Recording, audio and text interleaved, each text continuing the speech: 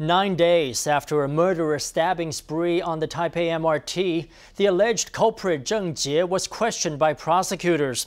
While Cheng wants a speedy end to his trial and his life, prosecutors hope to uncover a motive behind the senseless violence which took place.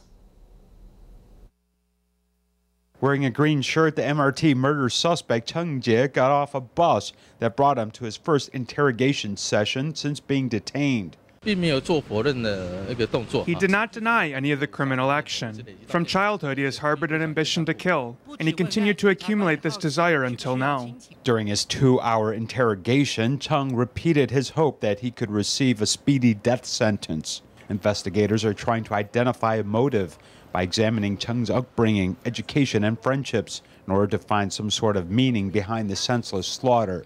They will conduct an in-depth examination of his mental state. He actually twisted the knife before pulling it out. This contributes to our belief that he had murderous intent. We have not ruled out the possibility of psychiatric evaluation.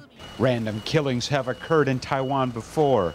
The arcade killer Cheng Chieh was diagnosed by doctors to suffer from depression and anxiety. He also grew up in a closed environment. Doctors determined that he had low intelligence and he was able to escape the death penalty.